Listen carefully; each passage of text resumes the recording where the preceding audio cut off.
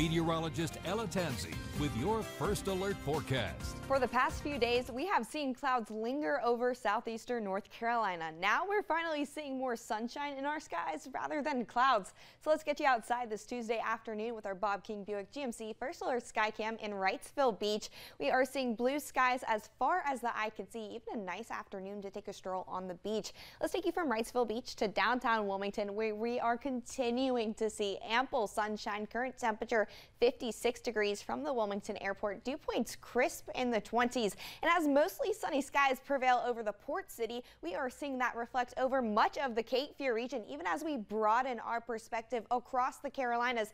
Seeing more sunshine in the mix, even eyeing that area of low pressure just offshore. That's going to meander in the Atlantic over the course of the next few days. Here locally, we are tracking our next best chances for rainfall. That lies with a cold front later into the week. So let's walk you through with our Carolina cloud and future radar starting later this afternoon.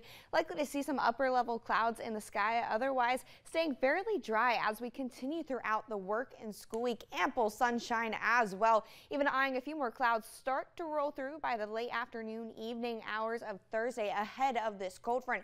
Even starting to see it enter in the Tennessee Valley and even portions of the Carolinas as the system starts to move across. It's trending that we could wake up on Friday morning to a few showers, so don't forget your umbrella when you head out the door on Friday morning. This cold front likely to bring a few tenths of an inch of rainfall to about a quarter inch of rainfall across southeastern North Carolina. Here in the First Alert Forecast Center, we'll continue to keep you up to date. And here for today, going to see ample sunshine with crisp breezes and seasonable temperatures with highs peaking in the upper 50s and lower 60s. Tonight, going to see clouds and moonlight throughout the night, even eyeing some chilly temperatures with lows in the 30s. So extra blankets, keep them on the bed for another night. Even could see some isolated frost when we wake up tomorrow morning. Going to see bright skies throughout the day with lighter breezes and pleasant temperatures with highs in the lower 60s.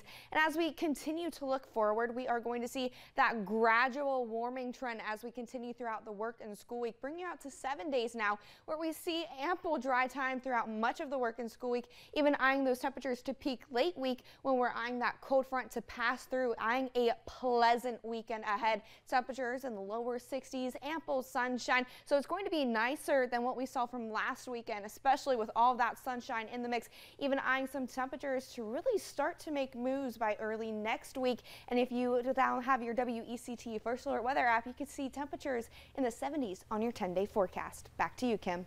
All right, Ella.